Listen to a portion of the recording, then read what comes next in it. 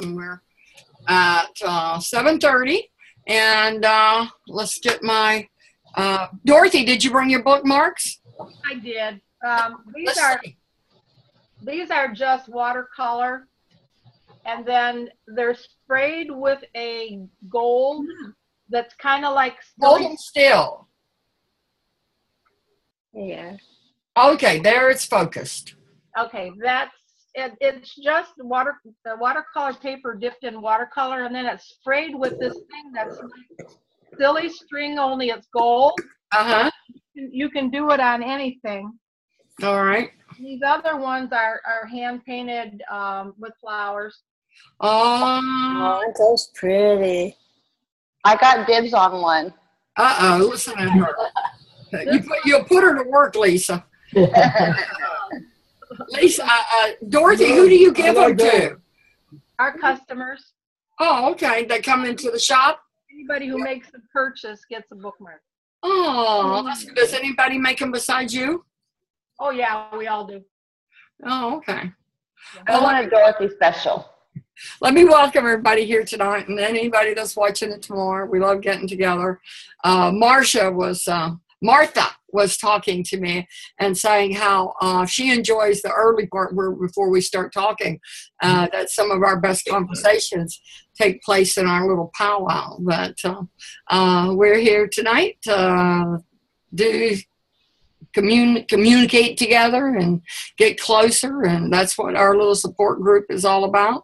Lisa is always harping on how important the support is because of how important it was to her. Lisa had Dr. Murphy. Everybody here knows about Dr. Murphy, her first client, right? Yeah. So update us on Dr. Murphy, Lisa. We talked to him last night. So he is at 6 weeks and has lost 30 pounds. Nice. And he is so thrilled with the program. And we were actually talking last night. Aunt Connie was talking to him about maybe incorporating this with his business. And he has one of his nurses that's kind of started to do this the traditional way, and was saying that she was discouraged. So after our conversation last night, he was going to go back and talk to her. And Aunt Connie and I were just discussing one of the best videos we were going to send her. But he's just so on it. He's working the program. He's faithful with everything, and he's so pleased with the results, and he's so tickled. I just sent you the newest pictures, and he is looking fabulous. I can't believe that. Is that in my email or is that in my message? I sent it to your phone, but I can email it if you want me to do that. Oh, no, that's okay. When we're doing the video tonight, I'll see if I can't get it. And at the very end, share it. The thing with Dr.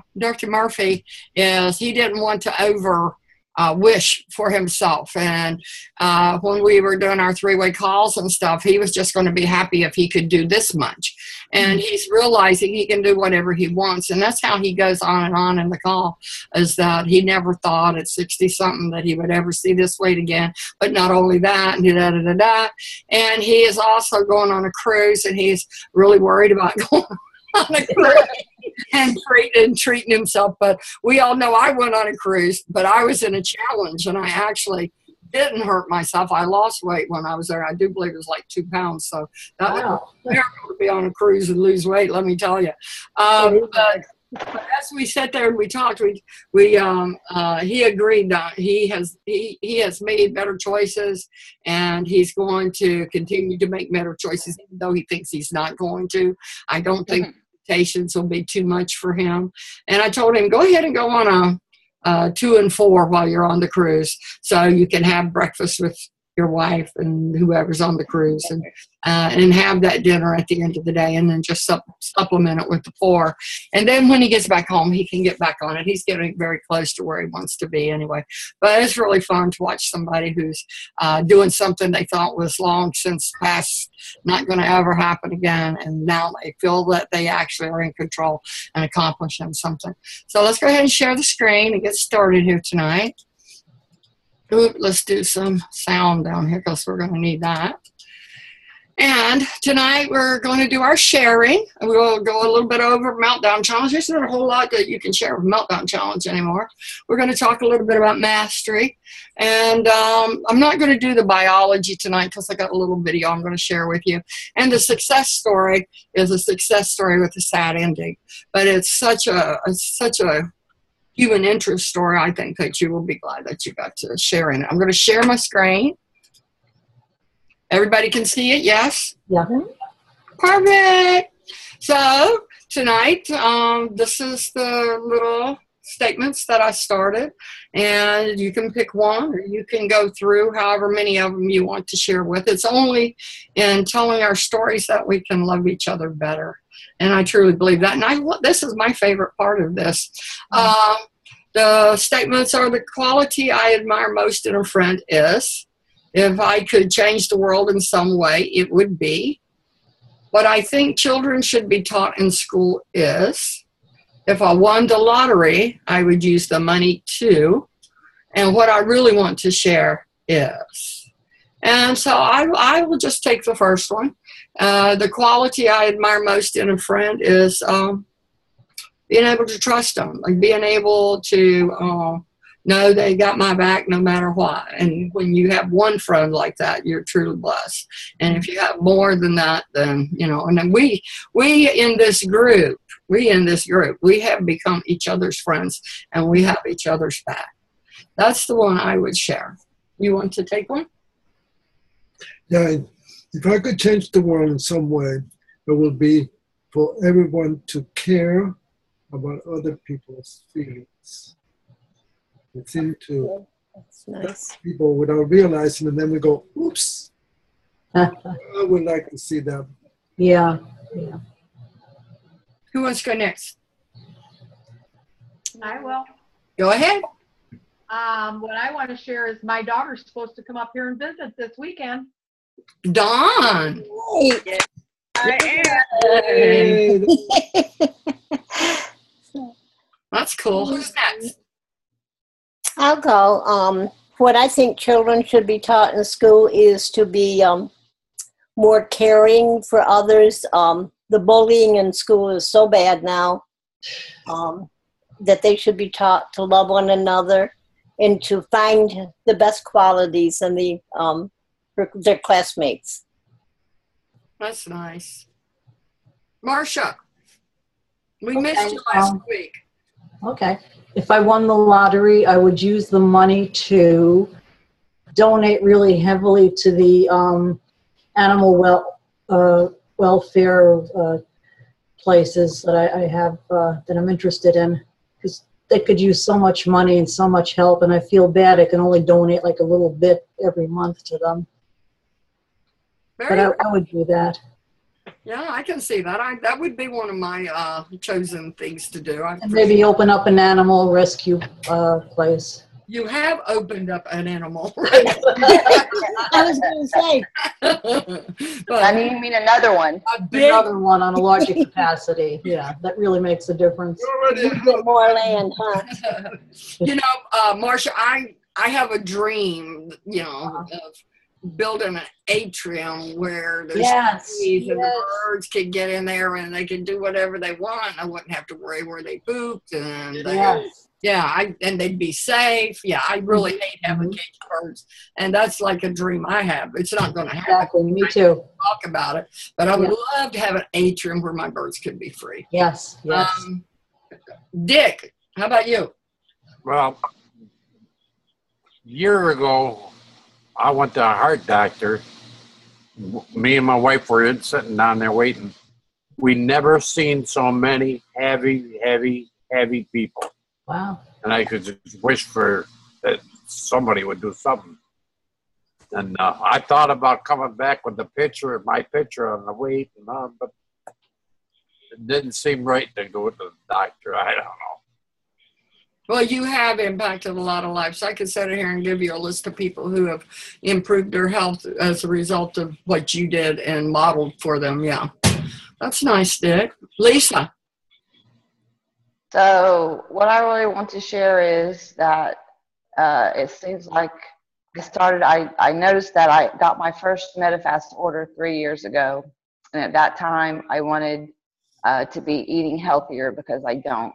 Now, being in the hospital with my mother, it's funny the things that I take for granted. Simple things like being able to fix my hair, being able to dress myself, being able to put deodorant under my arm, being able to keep myself clean, being able to take a shower. And so not only am I inspired to get in the best health I can get in to put off the part where I need to be taken care of as long as possible, but I really want to help others to find health. The situation in this nursing home is just heartbreaking. Oh, I know. It's heartbreaking. It's certainly a lesson, isn't it? Yes. And it's Dawn? heartbreaking. Gosh, so hard. I'll probably do them all again. The quality I want most in a friend is trust and honesty. If I could change the world in some way, it would be for people to love and not judge. Woohoo! What I think children should be taught in school is to care, love, have manners and respect. If I won the lottery, I would use the money to help my family or other people who've been in the conditions I am. Food banks, and like Marsh to the animal shelters. And what I really want to share is I'm extremely excited about getting to go up north and see my family. Oh, that's great. Oh, that's great. That's always great. How I can't see faces? Nope. Okay. So now is Jan there? Yeah, Jan's here. Jan, you want to share with us? Sure. What I really want to share is how grateful I am for this group of people, and that I got join in.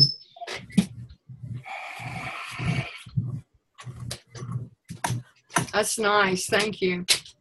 Is there anyone else present that I'm not aware of? Because I can see no faces. Cheryl just came in. She's here. Hi, Cheryl.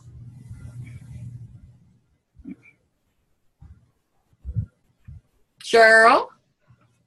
I seen it said Cheryl Tarbox joined. Yeah. Can you see her? I can't see anybody, but I just saw she joined. Oh, okay. I can only see whoever's talking. I can see Cheryl. Cheryl, do you want to share with us? Maybe she doesn't have sound. Okay. Anybody else? Is that pretty much everybody that's here? Yeah. Okay. Cheryl, did you get unmuted? I can't get in here. There you are. You're here. Yes. Can you see us? Do you hear us?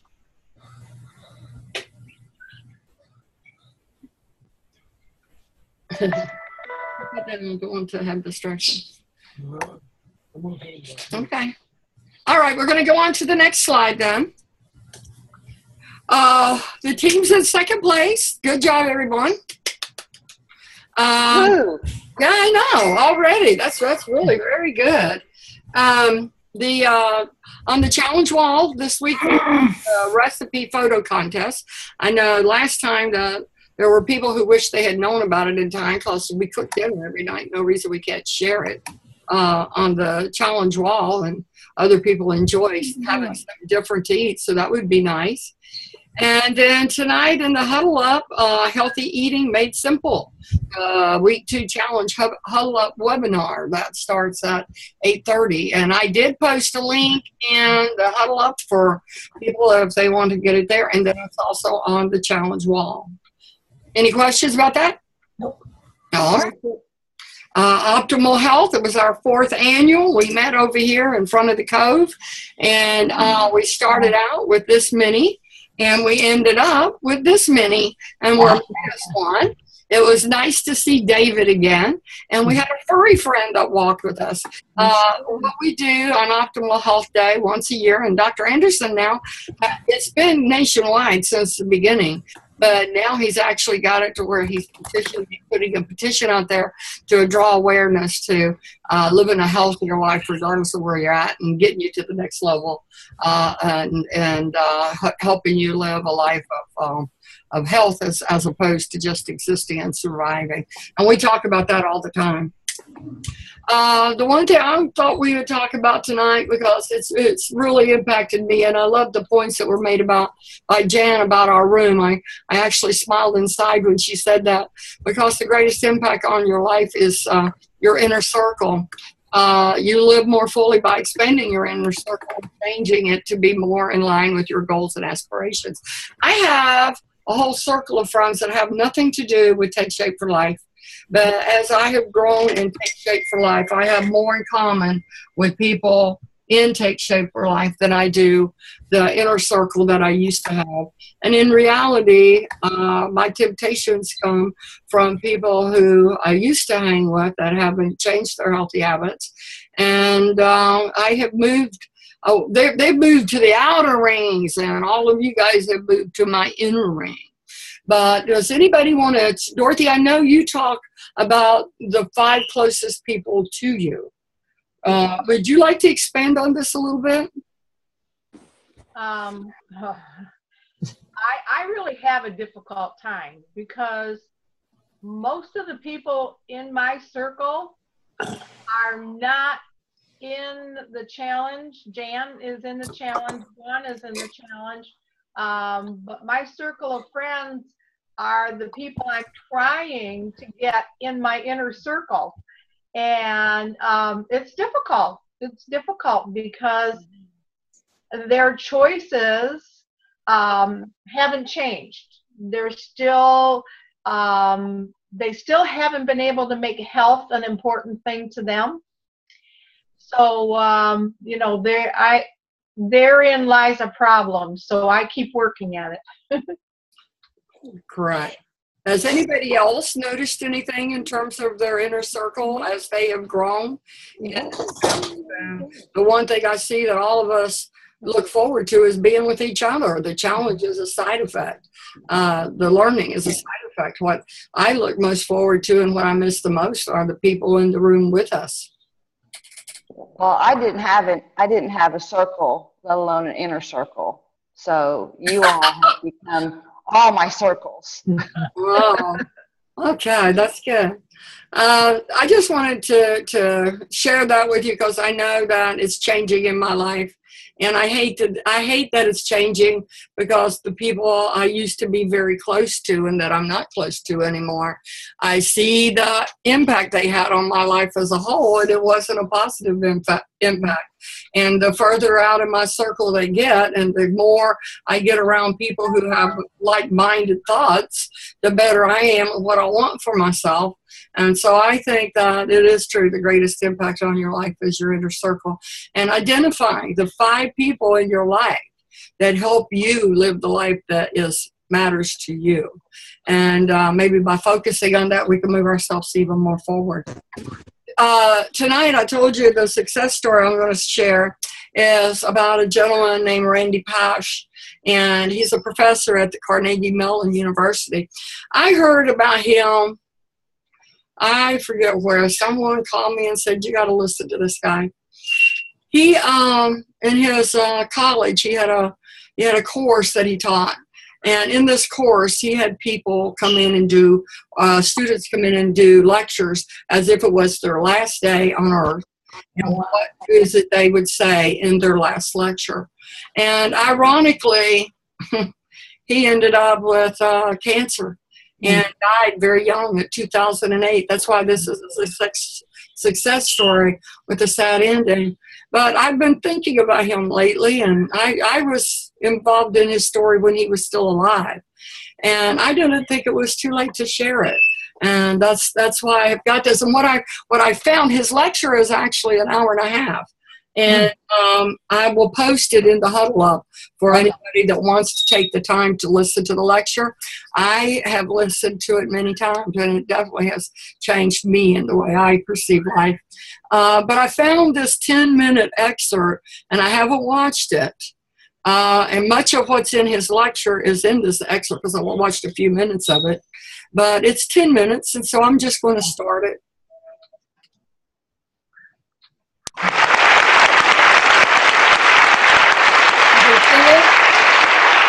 So I'm reprising a talk that I gave in September at Carnegie Mellon University. There's an academic tradition called the last lecture. Hypothetically, if you knew you were going to die and you had one last lecture, what would you say to your students? Well, for me, there's an elephant in the room. And the elephant in the room is that for me, it wasn't hypothetical. I've been fighting pancreatic cancer. It has now come back after surgery, chemotherapy, and radiation. And the doctors tell me there's nothing more to do and I have months to live. These are my most recent CT scans. The pancreatic cancer has spread to my liver. There are approximately 12 tumors. I don't like this. I have 3 little kids. Let's be clear. This stinks. But I can't do anything about the fact that I'm going to die. I'm pursuing medical treatments, but I pretty much know how this movie's going to end. And I can't control the cards I'm dealt, just how I play the hands. Now, if I'm not morose enough for you, I'm sorry to disappoint, but I don't choose to be an object of pity. And in fact, although I'm going to die soon, I'm actually physically very strong. In fact, I'm probably physically stronger than most of the people in this audience.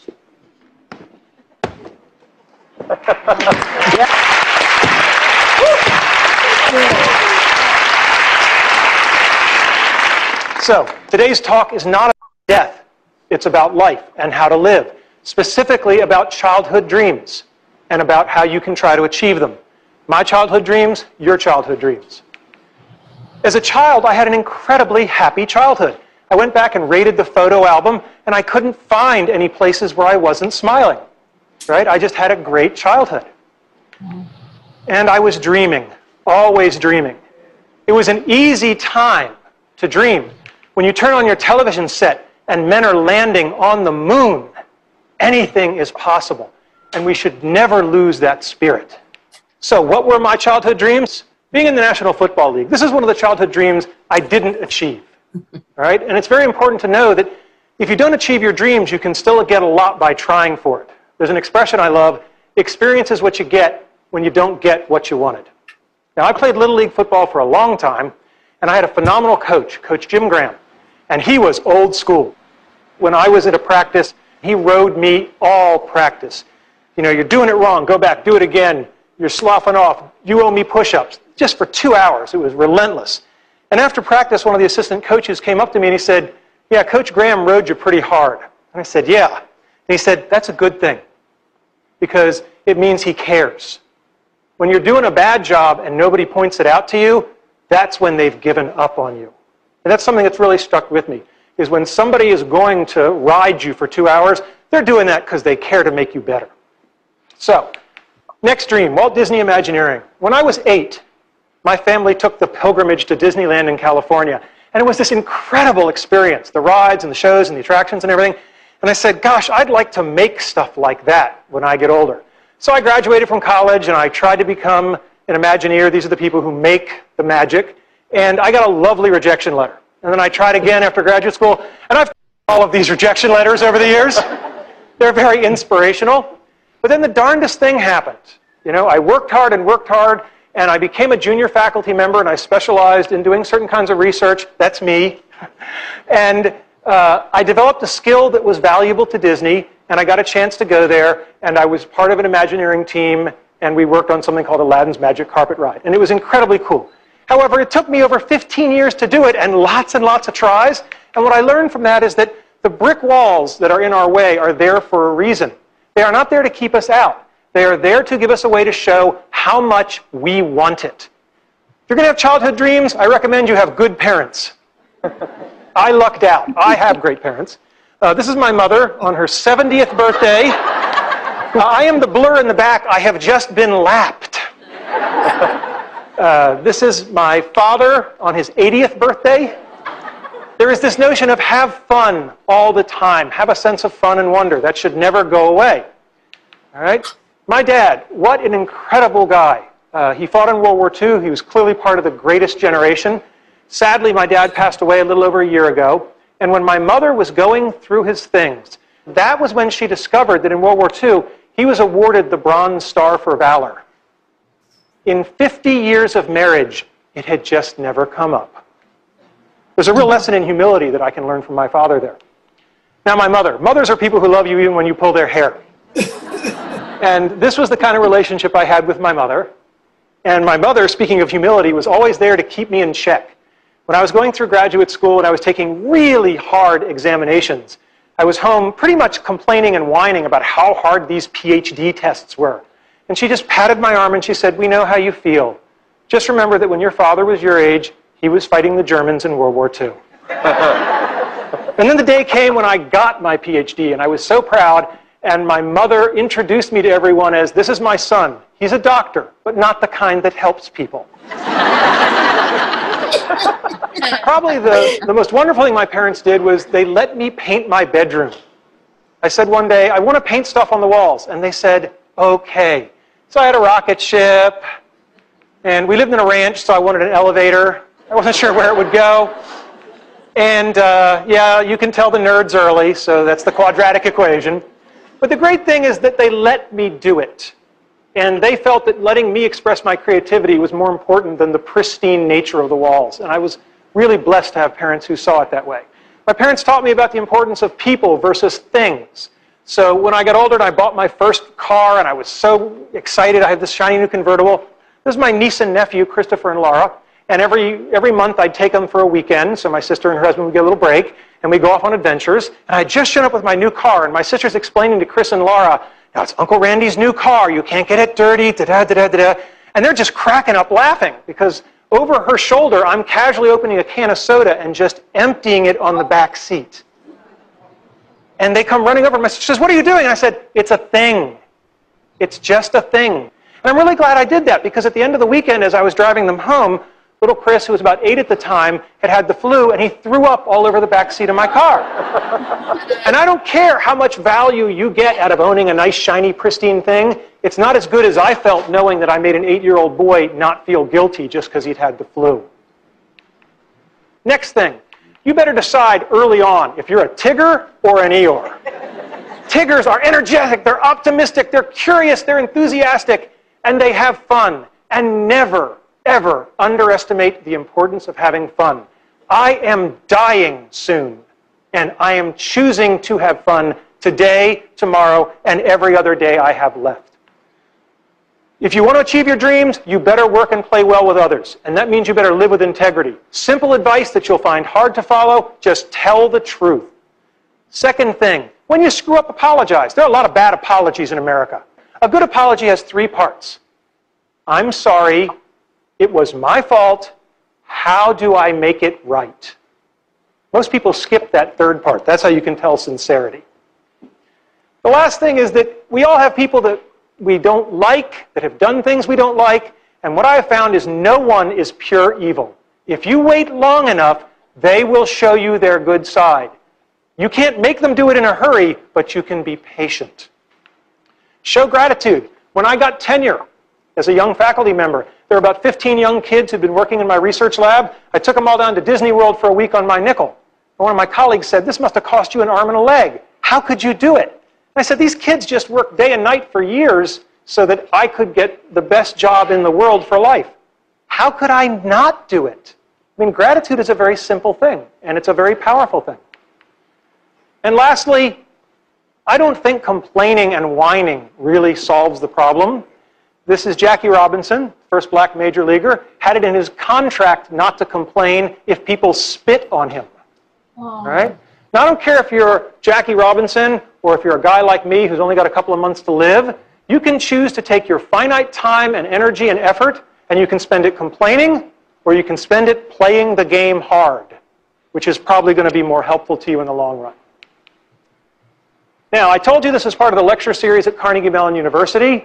And it's important for you to know why I gave the talk. Okay? The talk isn't just about how to achieve your childhood dreams. It's much broader than that.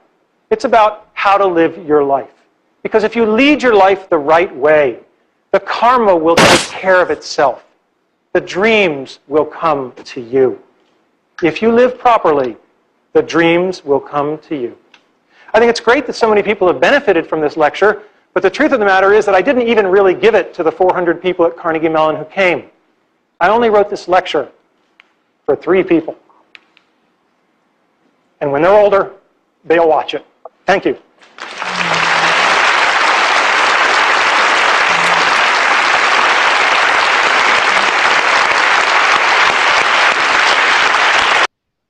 Oh, if we could only face life like that, huh? God, yeah. Oh, The wow. lecture is amazing. He explains that.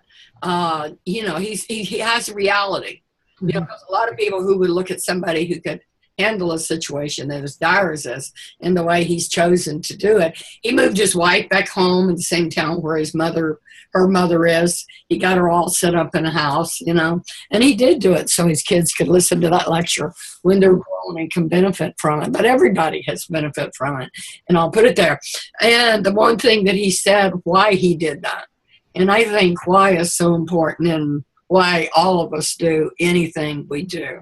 And if we figure out why we want to be healthy, then we might start acting the part. I know I can speak for myself, and it's so easy to be sidetracked. And I think if we get our why in something and living the way he said, and not looking for the constant bad in people, but knowing that everybody has good in them, I think it can change all of us, and I think it's what we do here when we meet. I'm still being patient. Mm-hmm. So you want to tell us what you're being patient about?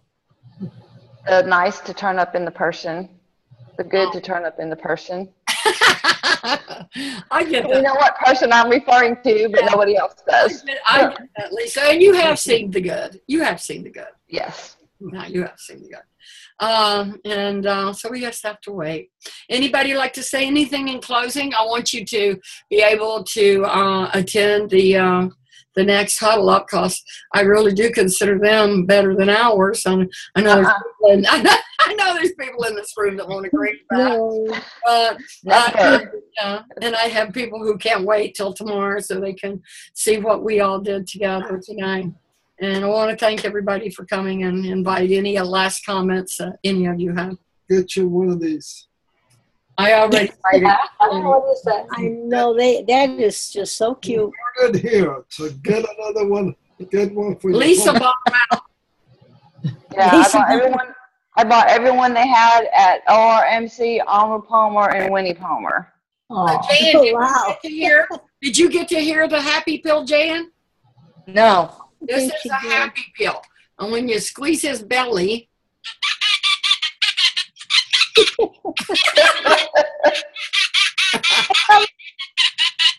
That is